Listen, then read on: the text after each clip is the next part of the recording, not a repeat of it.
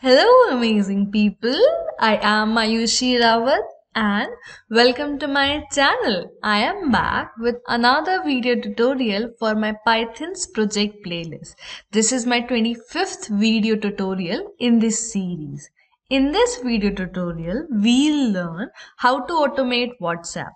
We'll make use of webwhatsapp.com web page to automate messages and we will see the implementation in Python. Let's have a look at today's agenda. We'll look into a quick introduction at WhatsApp.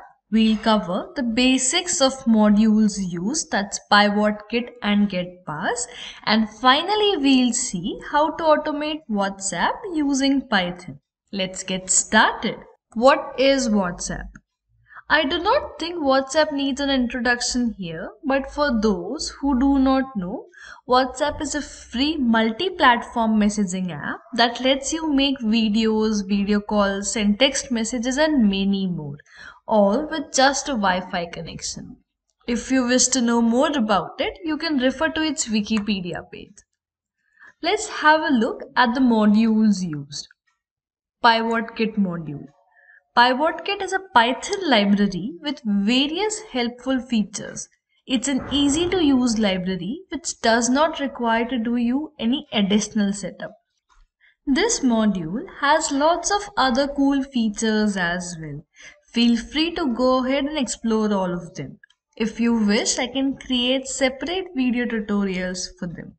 If you wish to know more about it, you can refer to the pywhatkit GitHub repository and its documentation. I'll attach the links in the description box below. The getPass module. getPass prompts the user for a password without echoing. The module provides a secure way to handle the password prompts where the program interacts with the user via a terminal.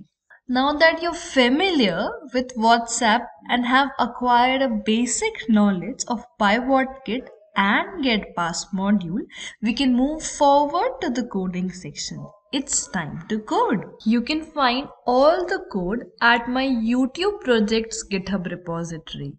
Drop a star if you find it useful.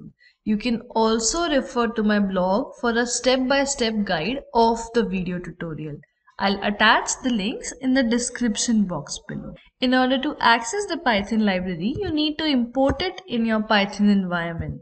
So open your command terminal and use command pip install pywhatkit and hit enter. Since I've already got this installed in my system, it says as requirement already satisfied. Once done, we can head over to our VS Code editor and let's start by creating a new Python file. I'll name it as automate WhatsApp.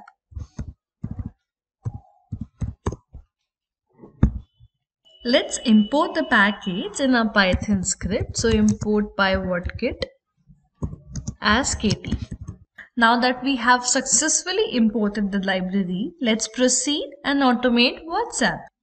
Before we move forward, make sure that you have an active session or previously used WhatsApp web on your browser. Let's print a welcome message here.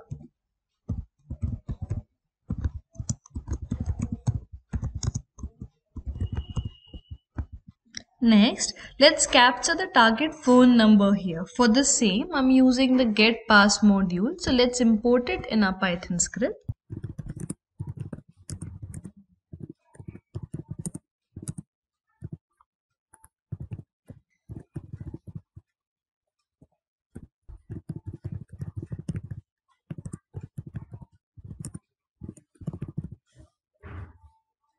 I'm storing it in pnum and calling getPass method. I'm passing the parameters prompt as phone number and stream none.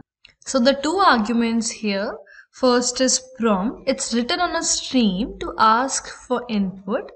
Default is password and stream. It's a writable file object to display the prompt. You can hover over the methods to know more about it. Now let's capture the message here. So I'm storing it in msg equals to I love Python. Finally, let's call the send WhatsApp method. So kt dot send WhatsApp message.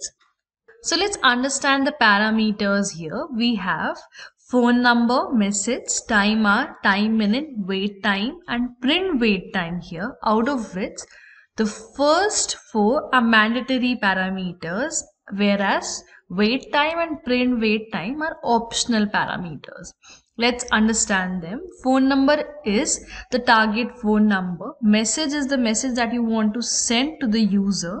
Time hour and time minute is the hour and minutes at which you want to send the message. Remember that it's in 24-hour format.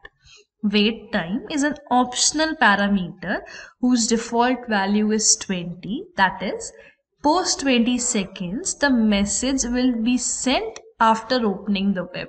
So let's actually pass in the parameters here. So pnum, then we have message. Next, time is 9:49 here. So let's give 9 and time I'm giving as 53. Let's save and run a Python script. So it's asking me for phone number here, post displaying the welcome message. Let's automate WhatsApp. So I'm entering the phone number. So post entering the number, it displays in 82 seconds, WhatsApp web will open and after 20 seconds, the message will get delivered.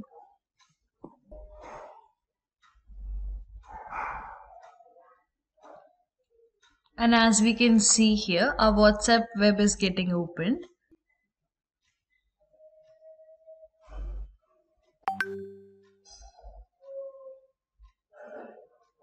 I love Python was automatically typed and sent to the target user. And a Python script has terminated. Also, remember to provide at least 4 to 5 minutes future time from the current time when running the script. Otherwise, if you set 1 to 2 minutes prior the current time, then the module might give you an error. As you observed, the WhatsApp web got opened, a message was sent to the targeted user. You can use this script to automate WhatsApp to send birthday or anniversary greetings to your friends and families, send morning messages to your parents, or maybe use it for some business ideas or so. You can even send bulk messages or create a list of phone number and messages and add a for loop. With these steps, we have successfully automated WhatsApp using Python. That's it. Simple, isn't it? Hope this tutorial has helped you. You can find all the code at my YouTube project's GitHub repository. Also, check out the Ultimate Python Resource Hub repository, which has a curated list of all Python books, newsletters, podcasts. Drop a star if you find it useful. You can also refer to my blog for a step-by-step guide of this video tutorial. I'll attach the link in the description box below.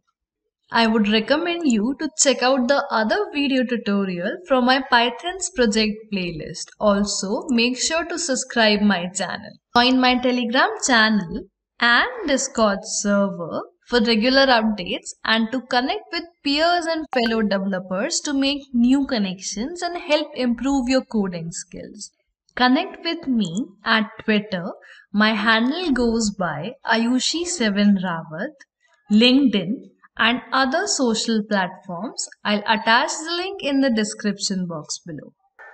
If this video has helped you, like and share it with your connections who are interested in learning Python. Do share your feedback in the comments section, which will help me improve my next video. Also, drop your suggestions if you want me to make a video on a particular topic.